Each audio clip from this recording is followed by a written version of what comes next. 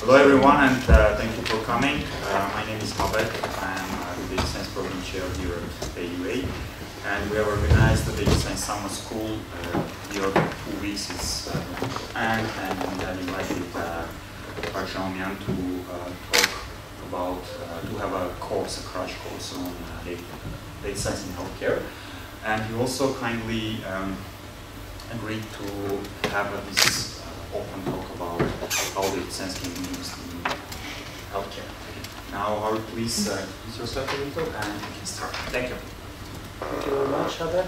Thank you all for coming here. I'm really honored to see so many people here today, and it's always a pleasure for me to be back in Armenia and meet people in the sphere where I work. So many of you here I've met, some of you I have met previously, but I will briefly introduce myself. So I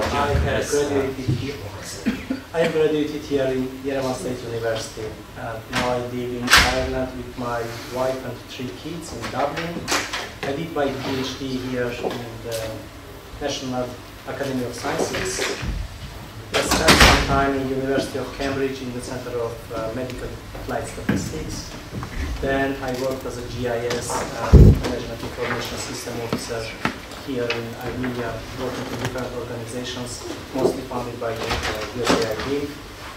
Then, since 2008, I moved to Ireland, where I was invited initially to work as a postdoctoral researcher, and then I got Marie Curie fellowship. I moved to the United States, where I worked in the University of Maryland for a few years, came back to Ireland, and now I work as a data scientist there.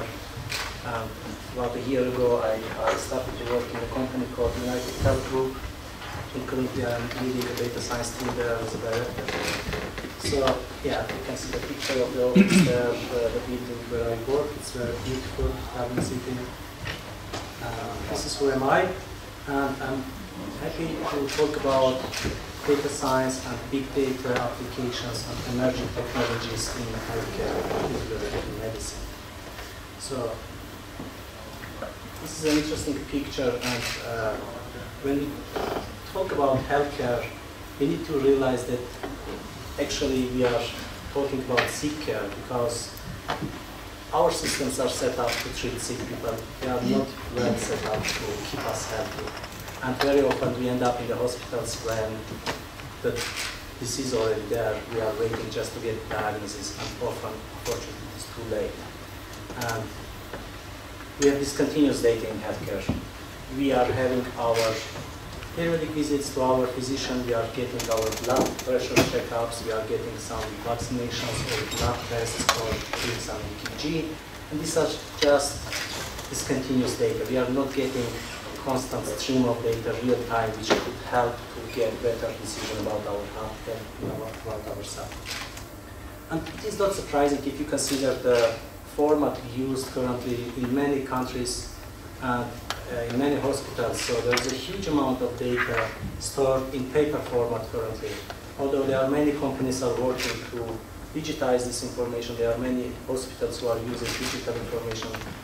And I actually met today Karen, who is working on digitizing information from Armenia, so we are happy to learn about it. But still, there are a lot of hospitals using paper format, using fax machines to transfer data, and it's not effective, and it's cost us time, it cost us money. And this is a picture from Hungarian hospital where they monitor the patients, they track patients using this manual tracking system, and you can see the patient index card even there. So this is a picture which you would expect from 20th century hospital. You wouldn't expect anything to see like this in a modern hospital.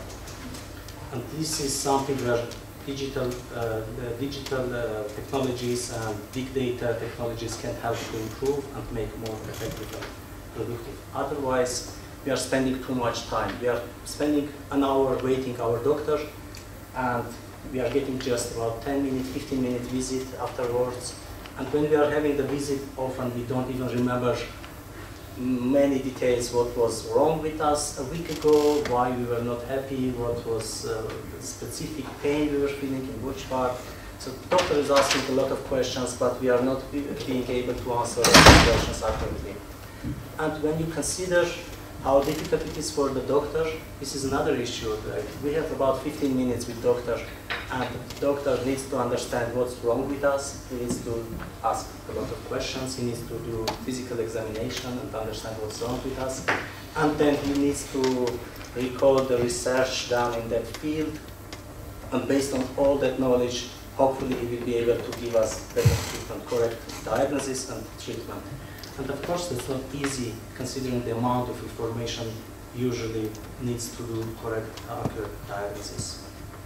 And that's why many physicians are under stress, many patients are not happy, and the survey results shows that about 60% of physicians are feeling that they don't have enough time to spend with their patients, and many patients, about 63% of patients, forget to adhere to medications.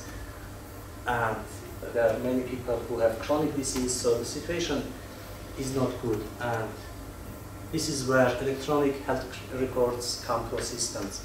And electronic health records initially were created as a digital alternative for paper records. So they are digitized versions of this data we are collecting during our medical visits, our hospital admissions, and lab tests, and different lab results.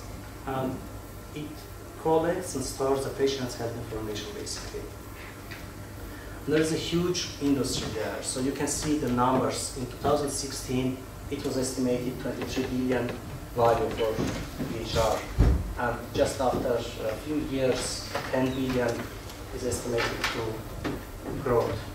So there's a huge potential there, and many companies, many countries are actually trying to work in this sector. And it's necessary because there's a new direction for patient care now. Until recently, there was a big disconnection between patient-generated data and hospital-generated data. We know that there are a lot of wearable devices. We all have mobile phones. We have different sensors and mobile devices, and we collect a lot of information about ourselves, our activities, our environment. But unfortunately, this information is not shared with our clinicians, with our health organizations. From the other side, our health organizations are collecting a lot of data. When we are visiting the hospital, we are doing some medical images. So there's a lot of data collected and stored in organizations, and there was no proper connection until recently. But now with the technological progress, we have this opportunity to synchronize these data sets. We can actually share the data with healthcare organizations and get the data back. This will give us better understanding where we are now, and it will help us to be on the same page with our doctors.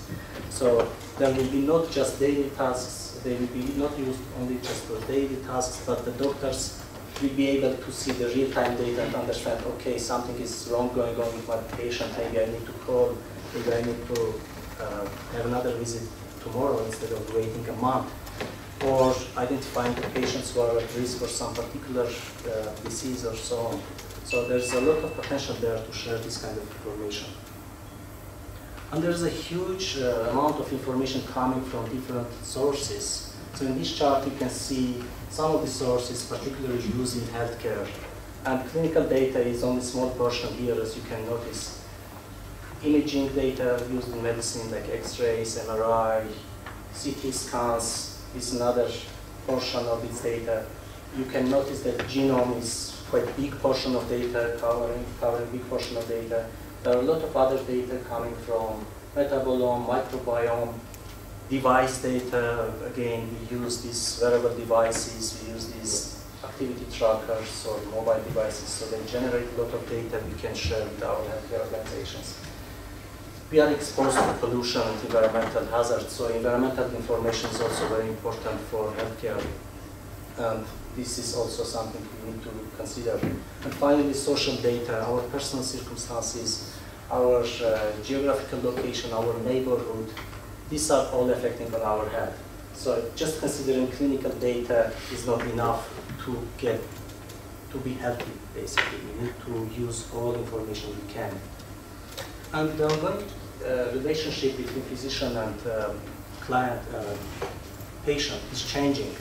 Nowadays, We are more educated, we have access to more data, more research. We understand, we do some research ourselves, and we want to take part in decision making. We don't want just to accept what was taught, we want to take part in this decision. This is changing. And mostly this is changing because of technological advances. We can see that the access to internet worldwide is rising exponentially. So there's a huge amount of people now have access to internet, while about, let's say, 10 years ago, the number was much, much less. And it's not just internet. If we consider total population in 2018, 7.5 million, about over half of them already have internet access. About 68% already use mobile phones, and there's a lot of people using social media and other internet activities. So this all help us to generate data and use data, to be data users and data providers. And this is mostly driven by Moore's law, which is basically showing that the computer capacity is doubling every other year.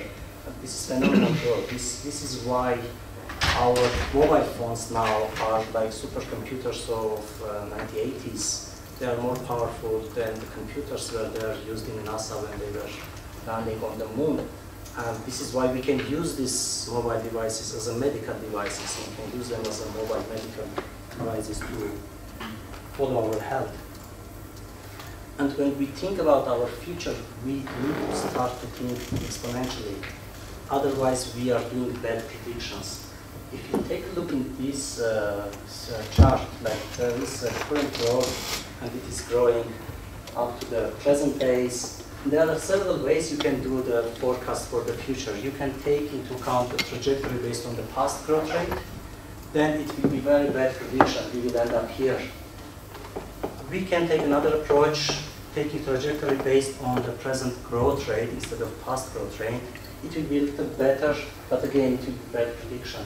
And the correct prediction will be if we take into account the exponential growth. And to make this a little bit simple, this is a nice chart I borrowed from Weight by Y website. It shows the surprise factor from exponential growth. So very often we think that our life is very predictable, but in fact, if you think exponentially, you never know after 5 years what kind of technologies will be here, which we are not even thinking about now. And this is not just one technology. This is a combination of multiple technologies. We are seeing advances in all different sectors, like 3D printing, artificial intelligence, surgical robotics, and remote access. And so many things are developing. And innovation comes when these different technologies are layered together, when they are combined. And we are seeing this kind of innovations. Now we are already used to these digital payment types. We are changing our way of watching movies. We are using different type of electronic books instead of general books. We change our behavior when we are booking flights or booking taxi now. And this is continuing, this is changing. And this is so-called Amazonification effect is transforming everything. Starting from finances and ending in the healthcare industry. And like company like Uber hasn't invented anything new.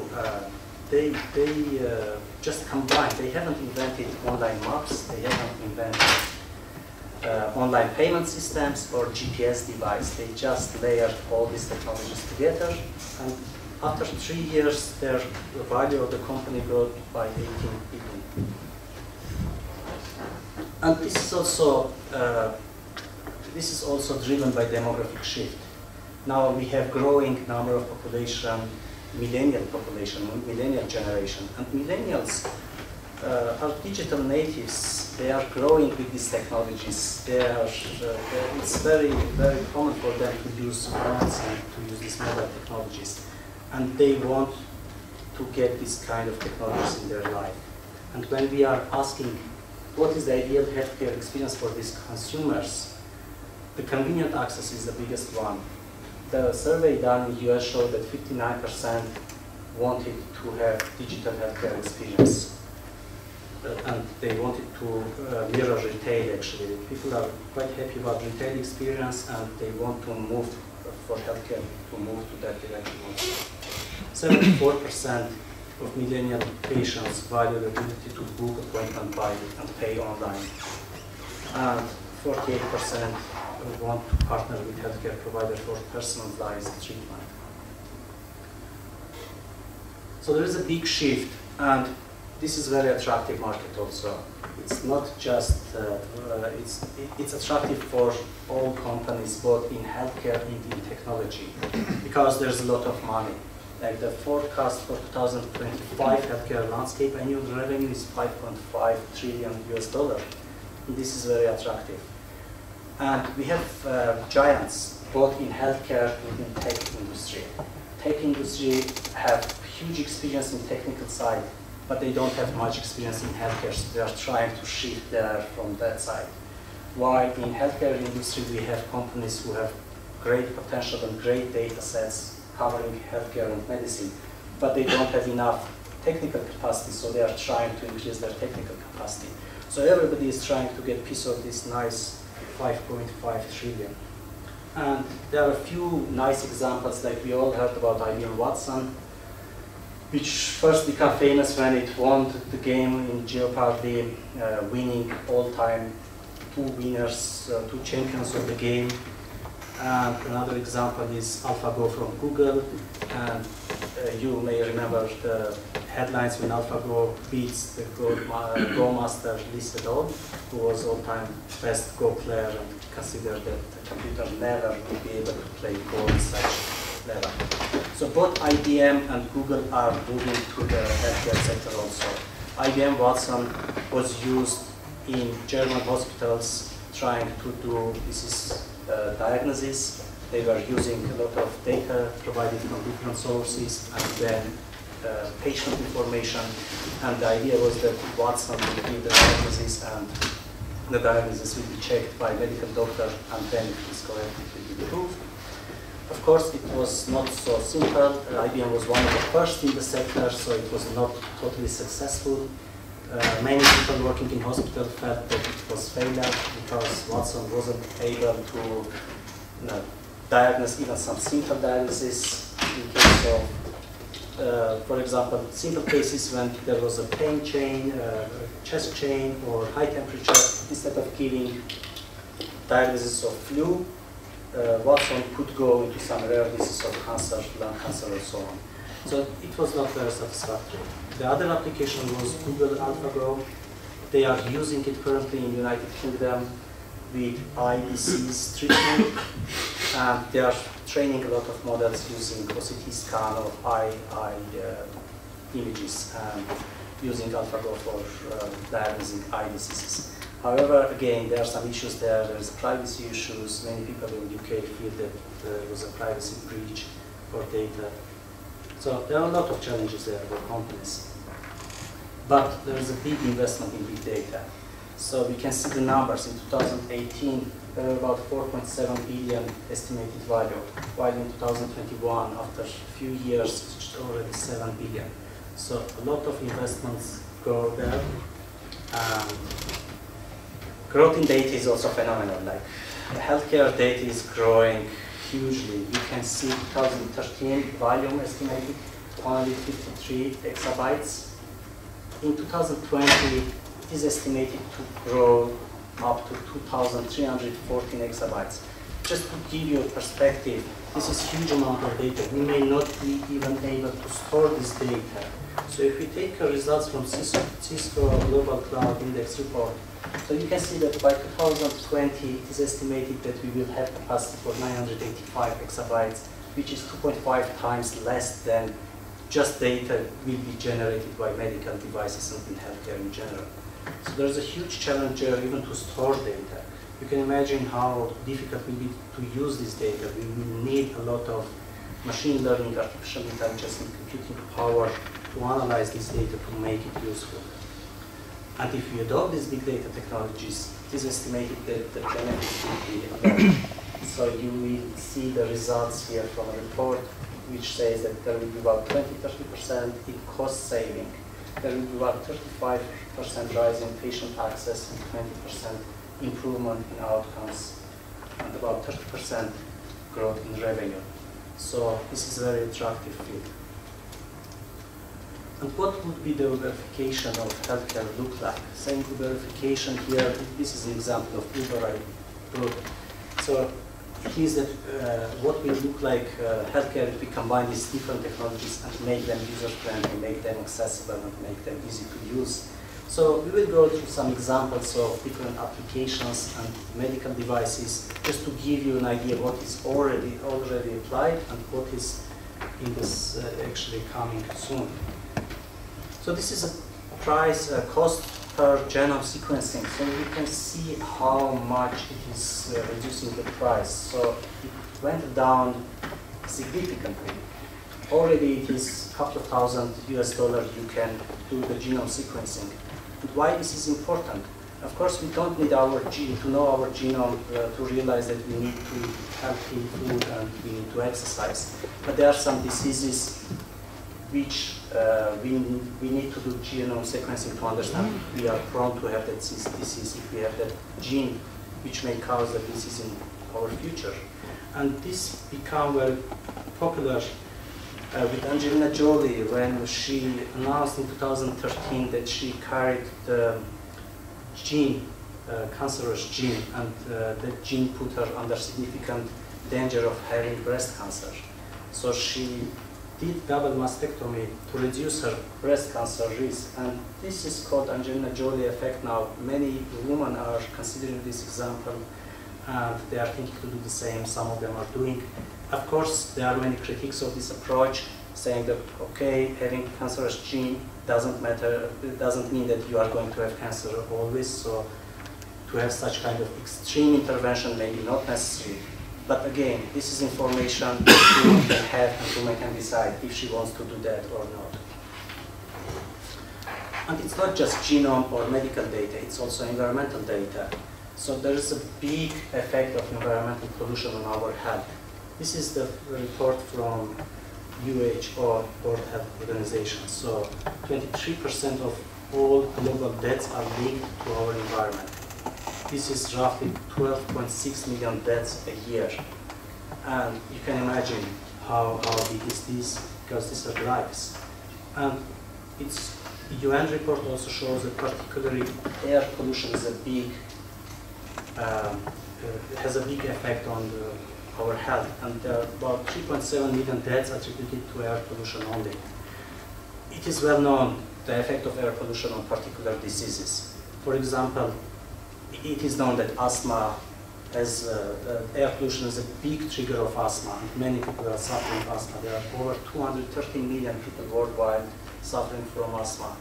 And asthma attack can be vital. People are dying because of it. So having a device, having a data which can help to reduce this number is significant. That's why there are some technologies developing. That's why some projects are working on this kind of problems. And I wanted to bring an example in Air Louisville project, which is about the small city in Kentucky in the United States, Louisville. Louisville is a tough place to live for people with asthma or any respiratory diseases because the air pollution there is very high. So asthma is a very big problem there. And there is a company there who started to use smart asthma inhalers actually to geolocate, to map the risk areas of asthma and see how they can improve the situation. So you can see the map of the all collected data points. So 1.2 billion data points were collected using these smart inhalers. And then another 5.4 million environmental data points were collected from environmental monitoring stations. So this information helped to understand how asthma attacks are related to environmental pollution. It was understood that when air quality gets worse, people are using inhalers more often. And when the temperature is hotter, people are using it often. So this sounds natural, but these are the facts. And in addition, they have done the mapping of asthma areas. So you can see the hotspot analysis. They have done the risk map of asthma. These are the hotspots where people are suffering and using asthma inhalers in the city. And then they have mapped the streets, they have mapped the trees, and they show that, okay, we have big streets, very polluted, and these are dangerous areas for these people. And they have green areas. These are nice areas for these people because there are a lot of parks, there are a lot of trees there. So this kind of analysis, this kind of maps are very useful. And they have provided an app which actually could do a warning if there's air pollution in a particular part of the city. So people with asthma would know that, okay, I better not go there because it's very polluted now, this time. Not yesterday, not a week ago, but now, it's real time. And this project was quite successful. It was about 82% reduction in asthma rescue inhaler use, and rescues when they have this asthma attack. There was 29% of uncontrolled participants gained control of their asthma. On average, participants more than doubled their symptoms in days. So these are, we are talking about people, we are talking about their quality of life. So this is significant. We all know the damage of physical inactivity. We all know that we need to be active, we need to exercise. But small technologies like wearable devices, like Fitbit device, which I am wearing now also, this gives us some statistics, this gives us some simple numbers about our daily activities, and this motivates us. We are looking at it and we know how many steps I have done today, how many steps I have done yesterday, how many I need to do to be healthy, how many hours I have slept. So these kind of simple things can have big influence on our health. This is not a big deal to know how many hours I have slept, but these kind of small devices help me. And there are a lot of similar devices. Devices which you can wear on your clothes, devices you can wear on your, you can have in your glasses, in your eye lenses. Of course, if you take a look at the survey results, not everybody are happy to have devices in their contact lenses, but 42% would like wear on their wrist and so on. So there's a lot of possibility to use these kind of devices. And there are more than 40,000 applications, health-related applications in Google Store or in Apple Store. Of course, most of them are not very useful, but for basic things like tracking our walking distance, tracking our sleep, these kind of apps can be very useful and motivating. And the biggest factor in healthcare is estimated to come from Internet of Things, or IoT. So these are these small devices which are connected to Internet and they generate a lot of data. So there is a huge marketing, global marketing is growing hugely here. So you can see the phenomenal growth anticipated from 2017 to 2025, from 120 billion to 530 billion. This is phenomenal. And of course, there's a big potential there, taking into consideration aging population, taking into consideration growing chronic diseases, rising healthcare costs. These kind of technologies may help us to reduce health costs, to improve quality of life, and make it a better place to live. And another big sector is mobile health. So mobile health technologies is also anticipated to grow significantly from 4 billion in 2016 to 111 billion in 2025. So that's why not surprising there are so many apps now developed in the health sector, so many mobile devices are developed in this sector because there is a huge potential there. And now you can use mobile devices already to do blood pressure monitoring, you can do monitoring your heart rates, or performing ultrasound scans, or analyzing even urine samples. So these kind of technologies already exist. You can even have smart toothbrush, which will give you an idea about your brushing habits. You can have a smart scale, which will tweet about your weight. Not sure if it's a good idea, but you can have it. You can have a device which will show how much you have to drink today, are you allowed to drive. And these are all already existing. And Google has a project called ARA, which is developing a phone which is composed from several different components. And you can have a component which is designed for checking blood sugar for diabetics, for example. You could have some sensors there which is checking air pollution for asthma people, and so on. So there's a lot of potential there. And we are getting into our young citizens also.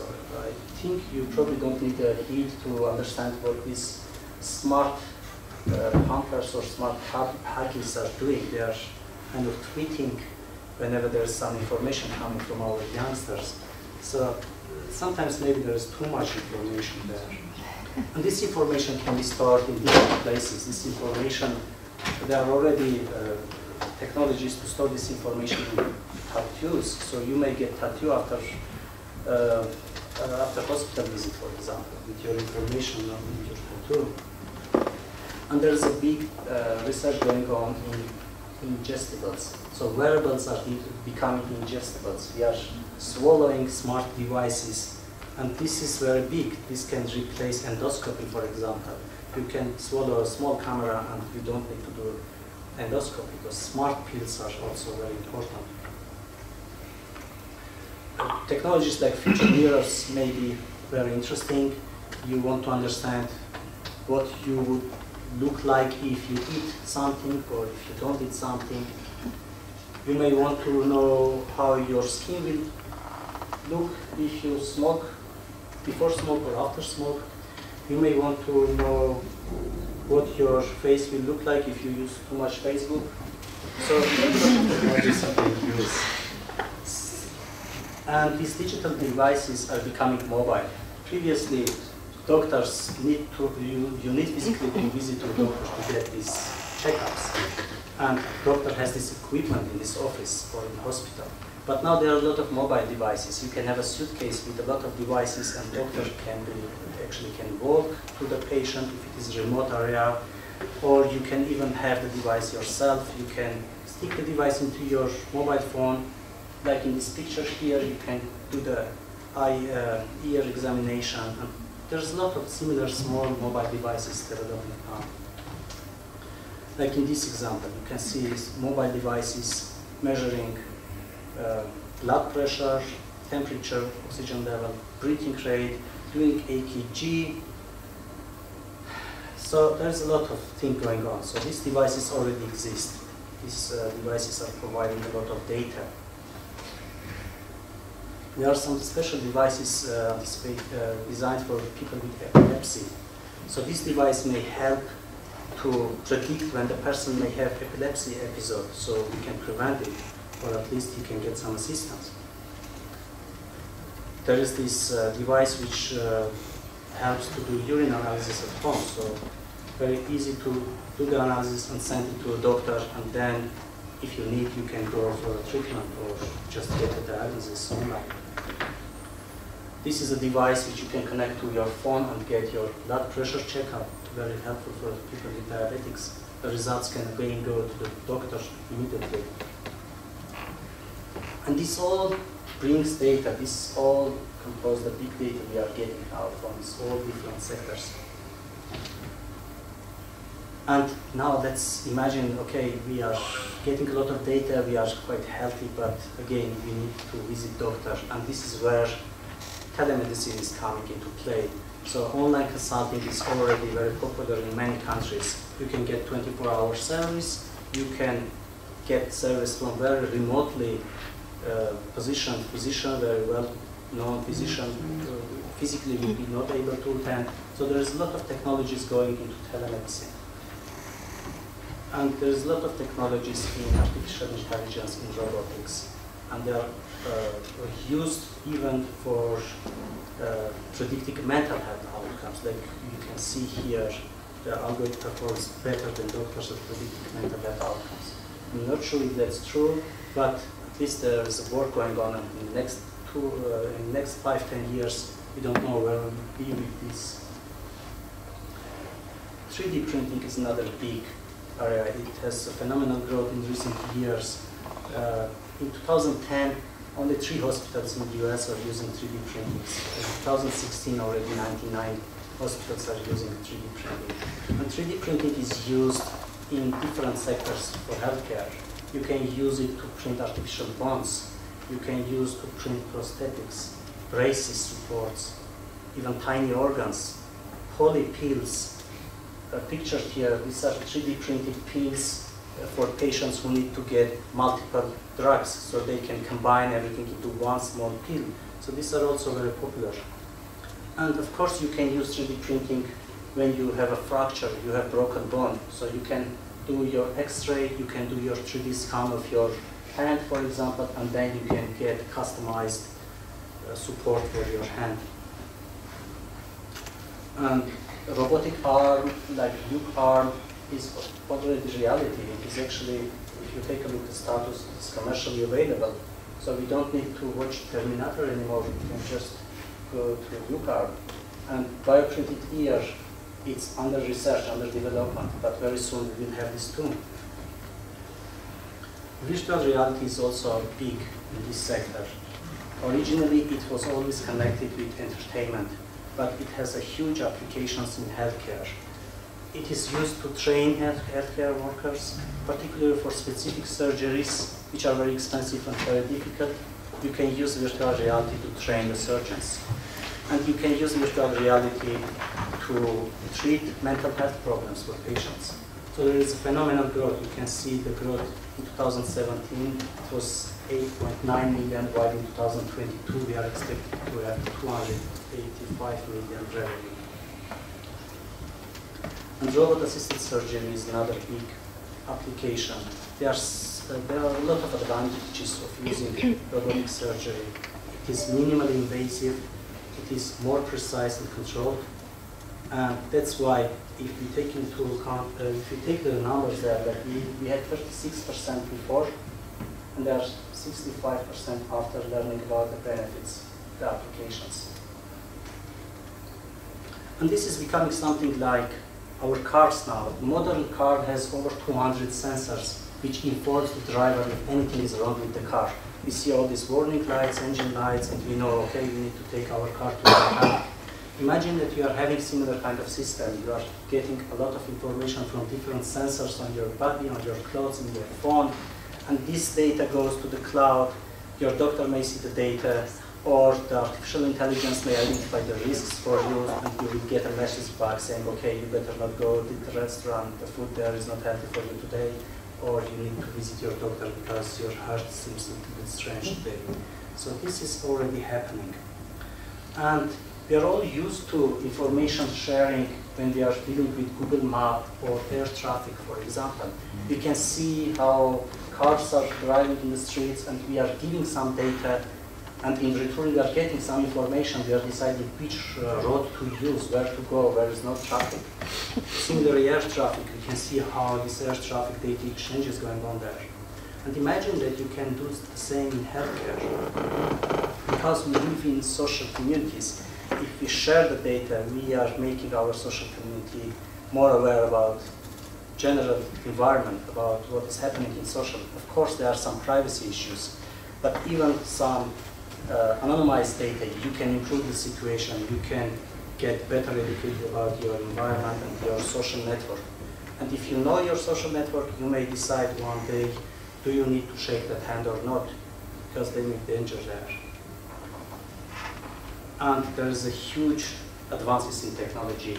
Just this graph shows that in 1913, the average life duration was 34 years. Just after about 100 years, it is more than doubled. So there's a huge, huge impact of technology and research for healthcare, and this is continuing. So to summarize, I think we are living in a very interesting era. This is the era where we have all these technologies is emerging, and we need to realize that medicine and healthcare is changing from discontinuous to continuous, from reactive to proactive. So we are collecting all this data. And very often technology is there before we realize. So we need to use it, we need to apply it, and we need to create our own innovation. Thank you.